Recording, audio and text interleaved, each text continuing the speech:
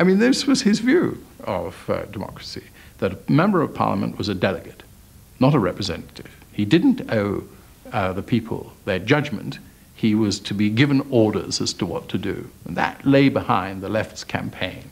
That was the ominous and, in my view, absolutely outrageous aspect of their campaign. This is what really lay behind reselection. It wasn't to have the reasonable accountability for a member of parliament who may be getting too old or out of touch and who ought to be called to account by his constituency. No, they wanted to be called to account by the 30 or 40 hard-line lefties who dominated the constituency Labour Party. That's what he wanted. In Brussels, Roy Jenkins, the former Labour Chancellor and Home Secretary, was nearing the end of his term as President of the European Commission. From his headquarters in Europe, he watched the developments in the British Labour Party with horror. The Labour Party then, after the defeat in '79, did take a great lurch to the left. The party was taken miles away from the sort of social democratic, internationalist, pro-NATO view, which was the Labour Party I'd been brought up in from the days of Attlee through the days of Gaitskell. Jenkins' dismay was shared by other senior Labour politicians on the right of the party. Former cabinet ministers David Owen, Bill Rogers and Shirley Williams became known as the Gang of Three. In the summer of 1980, they wrote a letter to The Guardian protesting at Labour's support for immediate British withdrawal from the European community. I remember we just felt angry and betrayed in a way, and so we could never accept this reversal based simply on the National Executive Committee's decision to change sides 100% on the European issue. And that, of course, was one of the big factors which later led to the split in the Labour Party. We raised the question about, dismissed a centre party, but raised the question about whether or not, if Labour couldn't represent the sort of democratic socialist view, then a social democratic voice would have to emerge. So we raised it. But again, it was not in any intention to do anything other than fight. And we were certainly going to fight through to the October Party Conference. The warring factions gathered for a showdown. The right was pitched against the left, the leader against the grassroots. The party was divided as never before. For Tony Benn, it was the climax of the campaign for party democracy. He was determined that the Labour government would never again ignore the policies voted for by the party conference. The feeling in the hall was that we were to blame, that we were the guilty men and women, that we had betrayed the party, the movement, the principles. And this was, I suppose one can laugh about it now, but wasn't funny at the time. This was emphasised by the actual layout of the hall. The members of Parliament were sitting in a sort of hen coop, which looked exactly like the guilty men at the Nuremberg trial. There we were, row after row of us, looking like defendants at some awful accusation. Jim and the parliamentary party were virtually scapegoated for the loss of the election, which meant that delegate after delegate could point a shaking finger at them and say, there are the traitors to our cause. And it was a very, very nasty conference. Many of us in this conference are also angry about much of what the last Labour government did and a great deal of what the last Labour government failed to do. And we have the right, comrades, to be angry and to do something about our anger. The great cry of treachery was a speech made by Tony Benn in which he listed all the promises that the Labour Party in government had broken. Reflation of public sector service spending, ruled out. Substantial cut in arms expenditure, ruled out. The immediate introduction of a wealth tax, ruled out. The imposition of selective import controls, ruled out. I think he listed 12 promises. 8 of them we hadn't made, and 4 of them we'd kept. I regarded the cry of treachery as not so much a mistake as a lie, a convenient lie for people who wanted to take over the Labour Party. The problem was, in part, of course, that the parliamentary leadership regarded the conference as just a launching pad, rather like firing a rocket from Cape Canaveral.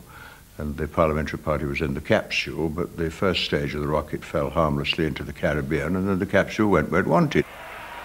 Right-wing MPs were outraged at the left's proposals to give more power to trades unions and party members, a recipe, in their view, for a Trotskyite takeover.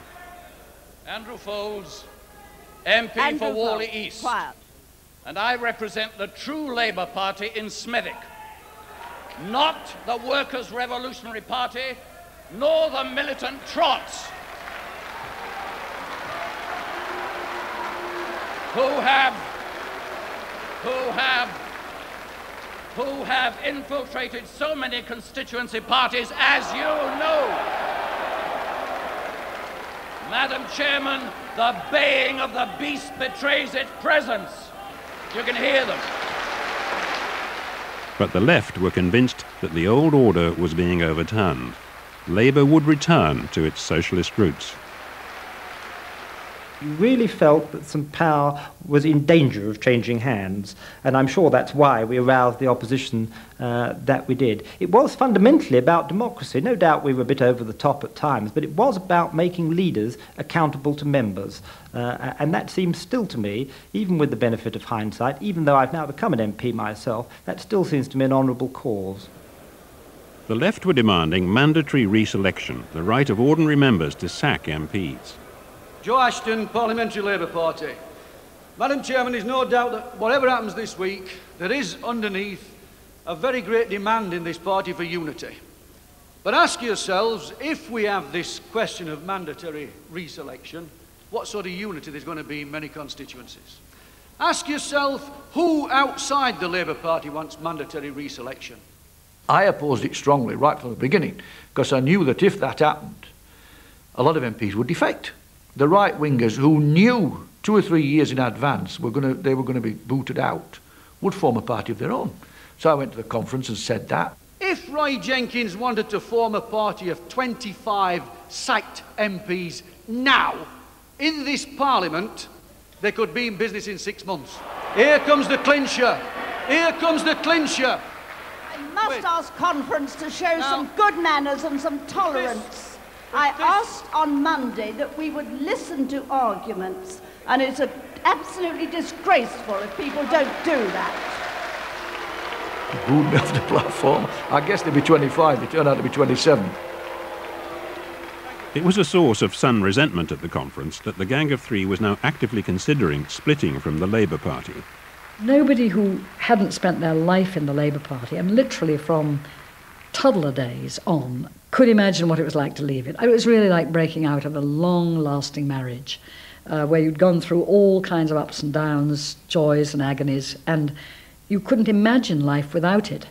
So those who were the critics, in a sense, imposed much too rational a view upon us.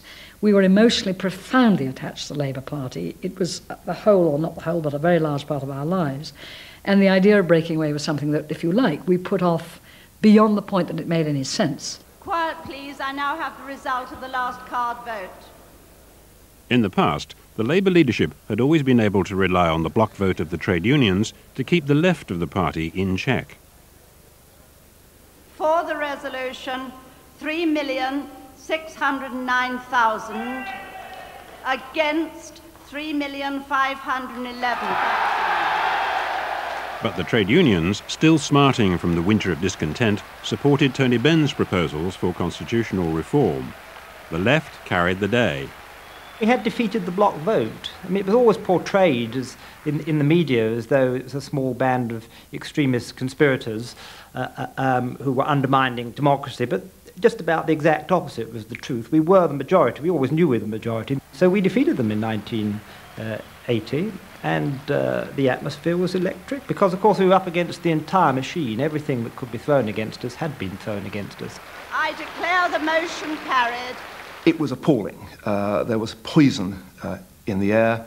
There was a real sense of triumphalism by those who, by this stage, the Bennites, who'd taken over the campaign for Labour Party democracy that they were the masters now. And I remember talking to one of those leading lights who just said to myself and a colleague, listen, we're now running the party. It was a very offensive approach.